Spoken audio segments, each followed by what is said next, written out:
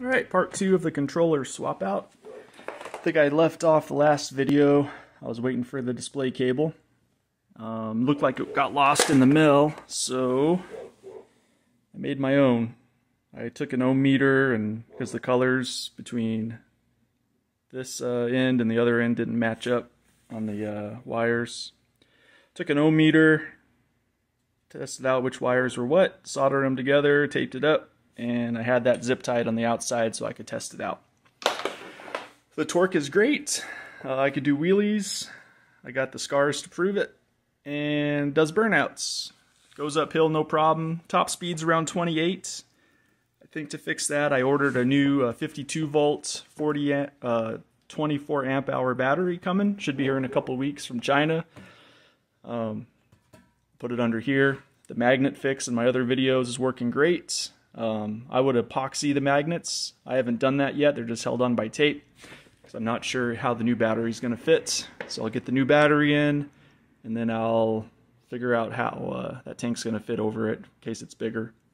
So I ended up getting the new display cables. I also got some 2-pin red for the headlight, and I got another one for the tail light. So I'm just going to wire the headlight up, run it through, and then wire nut it to the headlight I got on now. And I'll wire up the brake light.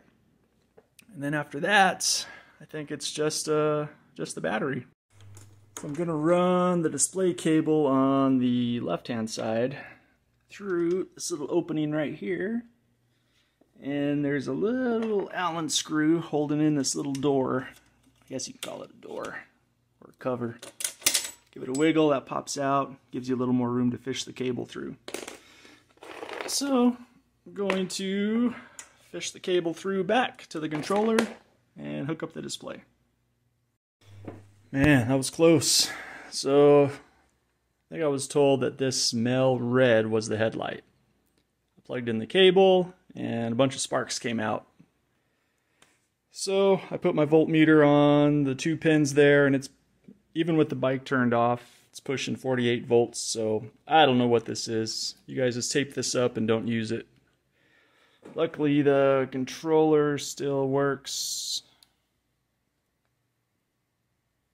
Uh-oh. Oh, the battery's unplugged. Whew. Alright. So, cool. Make sure I get a little action there. Alright. So I didn't fry it, but I don't want you guys to, so don't use this guy. I'm going to tape it up and move on to one of the other 2 pins and see what's going on with those.